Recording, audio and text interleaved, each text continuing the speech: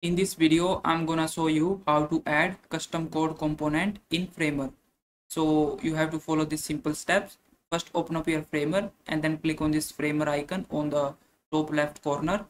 Then you have to go to this component and from here click on this create from code, or you can also press Ctrl Shift K on your keyboard. Then here simply enter your code file name. I will simply name it custom code and then click on create.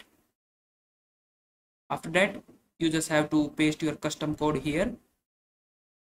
So I will remove this default code and paste this code here. Then you can simply go back to your home, and then after that you have to click on this assets option here, and then under this code section your custom code component will be listed here. Then you can simply select it and drag it on your website, and your custom code will be applied here. So that is how you can create custom code component in Framer. I hope this video was helpful. Please like this video and subscribe to my channel.